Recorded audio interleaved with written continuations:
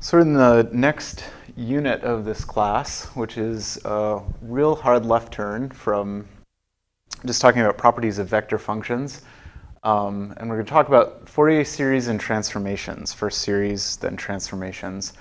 But before we do that, I want to put this in a little bit of context, like why this is important. And actually, this is one of the few rare topics that's both practically important and kind of theoretically important. I want to go all the way back to the idea of a vector itself. So you guys know that a vector is a thing that lives in space, and it's a geometric entity, and I can express it in terms of multiple different coordinate systems. So v itself is equally well expressed as vx, I hat, notation we've been using, vy j hat plus vz k hat. Or I could come up with another more useful coordinate system, maybe v1 e1 hat plus v2 e2 hat plus v3 e3 hat, right? But the vector is the vector. So what I kind of would like you guys to maybe think about is the fact that a function has a lot of similar properties. Is I could actually express a function y equals f of x, and I could so-called discretize it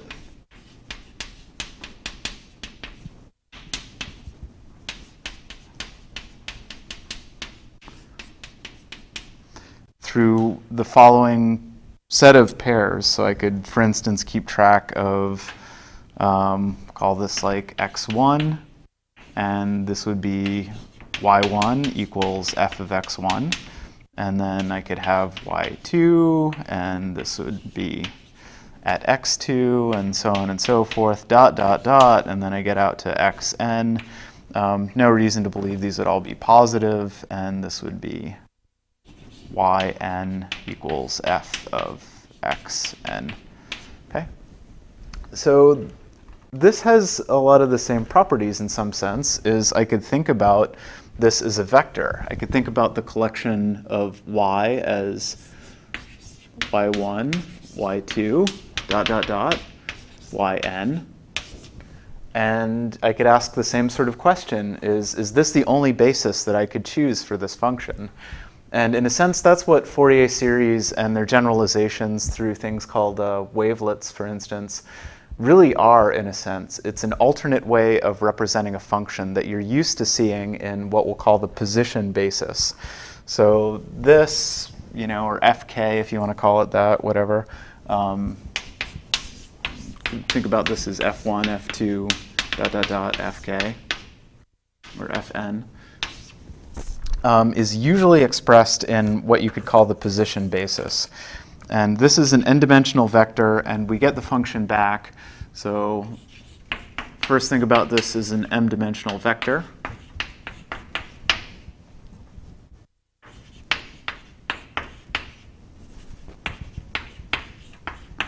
And we get f of x as n goes to uncountably infinite. I'm just going to write as n goes to infinity. Obviously, there are some subtleties there. There's an uncountably infinite number of places where we could ask what the value of this vector is. Okay, but this is the important point, is that just like vectors can be expressed in different bases, which are useful at different times, so can functions. And that's essentially what Fourier series do. So what this is, in some sense, is the position basis. And the full details of why this is called the position basis and why the thing we're about to introduce is called the momentum basis, a lot of times will be unraveled to you in quantum mechanics. But I could express this in some sense in the same way that I express this, is I could call this my representation of f the vector. This would be f1 times a vector that looked like this. 1, 1, and then n minus 1 zeros, plus f2, scalar, scalar, times this vector, and then dot, dot, dot, fn 0, 0, dot, dot, dot, dot, dot, last thing's a 1. And what you see is that these basis vectors, just like these basis vectors, satisfy the properties of a real basis, namely that if I dot something with itself, I get 1, and if I dot or scalar product something with any of these other ones, they get 0. So in fact, there are these position basis vectors where we could say this whole thing in more elegant notation is sum k goes from 1 to n. Fk, that's the component, and then ek hat, where ek itself, great use of the Dirac delta function, ek's jth component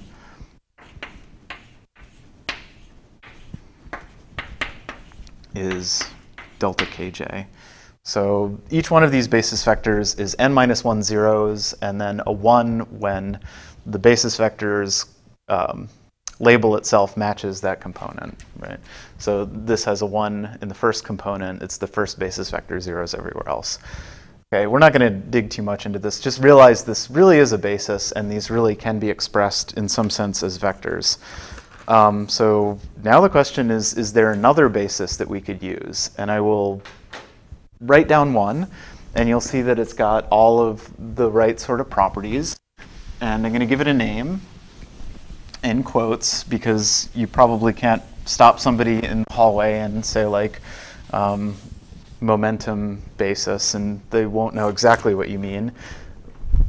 But if you explain a little bit, they'll say, aha, I see what you're saying.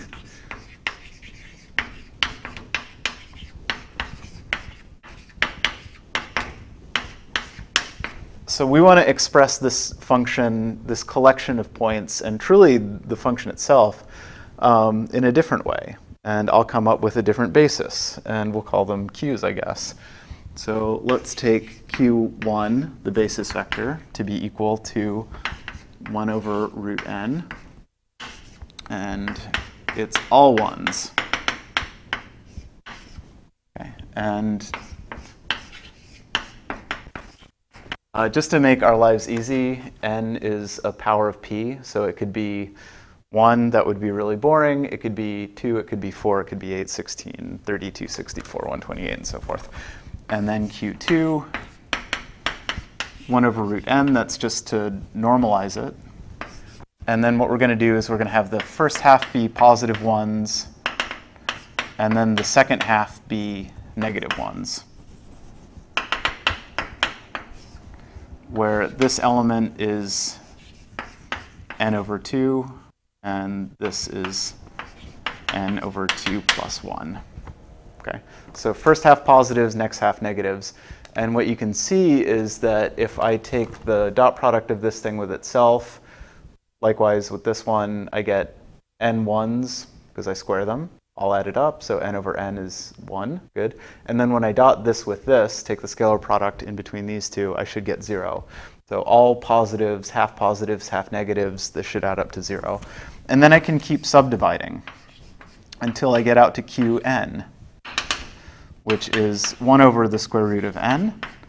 And then we just alternate plus 1, minus 1, plus 1, minus 1, all the way out to the end, minus 1. Right? Plus 1, minus 1. And you can see that if I dot that with that and that with that, we would get all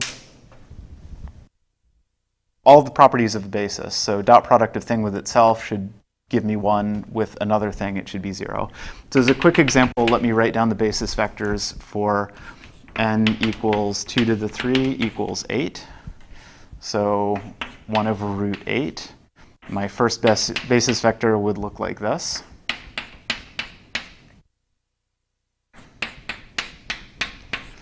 One, 2, 3, 4, 5, 6, 7, 8. Great. And then my next basis vector would look like this.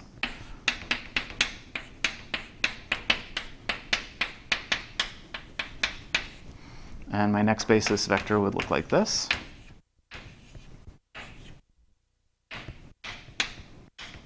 Okay.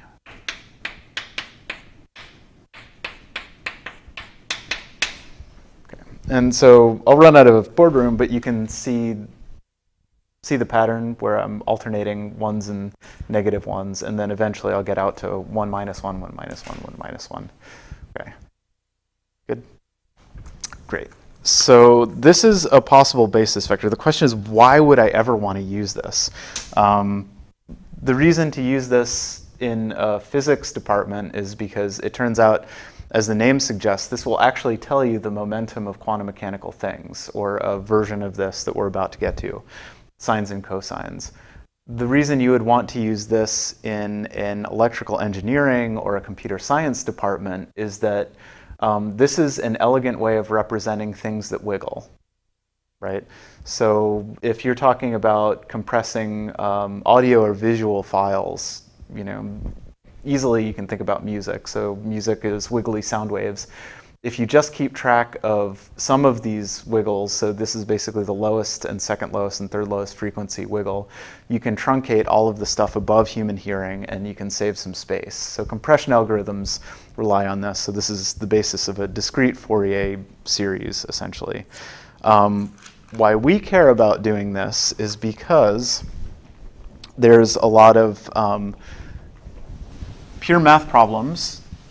Namely, the first time you'll see this is with a damped-driven oscillator that can be solved by changing the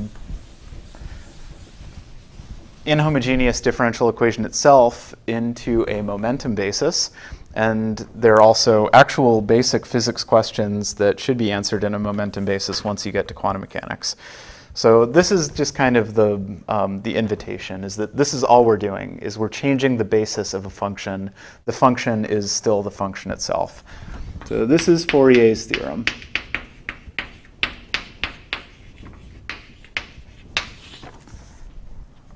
So let's take a periodic function.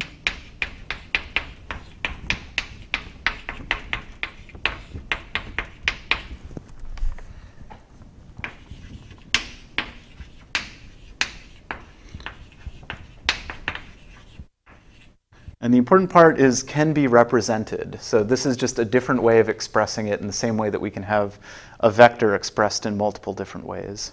So we're expressing the vector in an infinite sum of sines and cosines.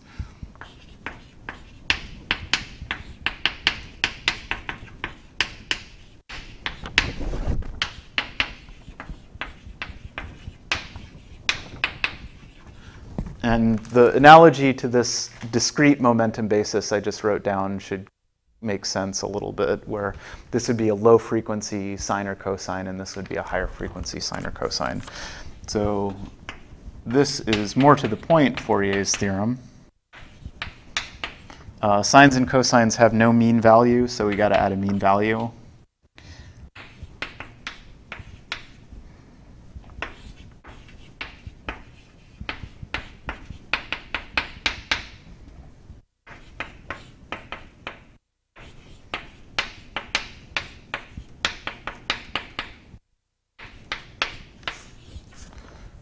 So sines, cosines, infinite sum, and then t is the period of the function.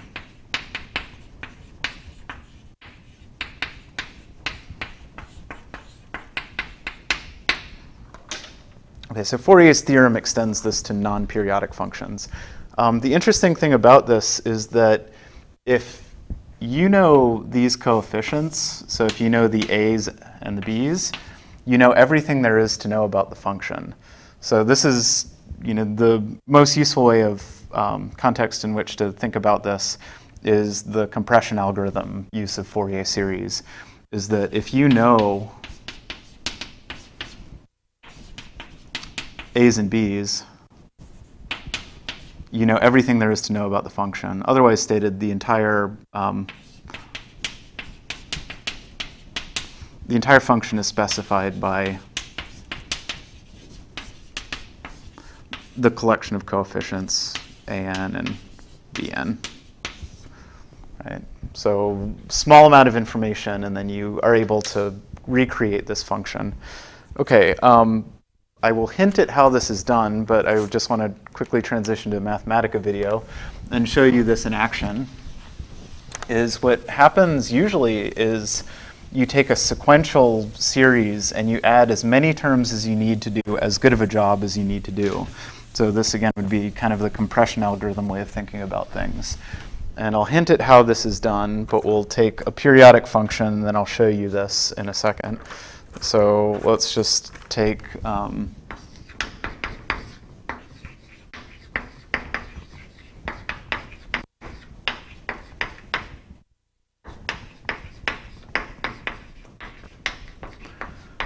so we'll take this rectangular wave, and it has a period of, how about 4? And let's go in between 2 and 0.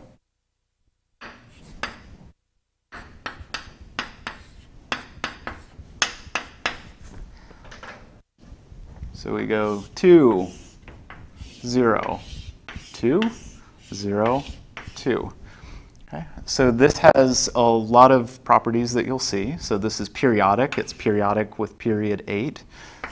So period is 8 units. And this thing is going to have an A0 term because it has non-zero average. And then if you think about the even or oddness of this, you can figure out that it also might have certain values and not other values. Okay, so turns out that this is completely described by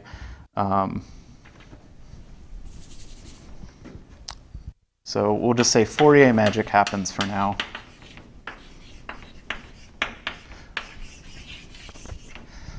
So A0 has an average value, so I don't think that disappears. The average value is 2. And then all of the ANs are 0 because of the even or oddness of this. And then the BNs on the signs, this is an odd function, turns out to be 4 over pi n. So this is all I need to know to specify this function. So if I told somebody in the electrical engineering department I have periodic function with period 8, A0 is 2, Bn is 4 pi n, they would produce this plot. Like no ambiguity whatsoever. So that's kind of the miracle of this. So how this happens in practice is, in some sense, how you do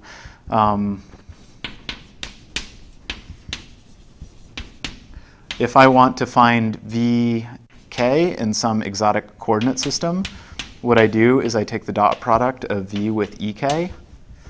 So the analog of that for Fourier series is if I want to find An, what I do is I take the dot product of f of x with the nth, in this case a, so cosine. What is a dot product for two functions? Well, that turns out to be an integral, so from 0 to t. And I'll just say proportional. So essentially what we're doing is the same sort of process, where if I want to know some coefficient, I take the dot product with the basis vector. That will turn into an integral over the period of the overlap in between our function and the relevant cosine in this case and sine in that case. So it is all super analogous to vector stuff that we've done before. Right? So let me show you that. So here is a Mathematica notebook with exactly what I just wrote down without deriving. And the way this works is, so we had, again, the rectangular wave with a period of 8, so you can see it here. It's 2 for 4 units, and then it's 0 for 4 units, and then repeats. So you see it at -8 to 0, and you see it from 0 to 8. What this is each of the individual terms, and then partially summed. So the sum is the partial sum of from 1 to m terms. So what I'm plotting is the partial sum of the first 0 terms here, and then also the first 0 terms, and then as a stand-in for the function itself, the first 4,000 terms. So right now it's plotting just the A0, the average value, and the average value of a function that spends half its time at 2 and half its time at 0 is 1, so I like that. And then let's change this. So let's plot the first 2 terms.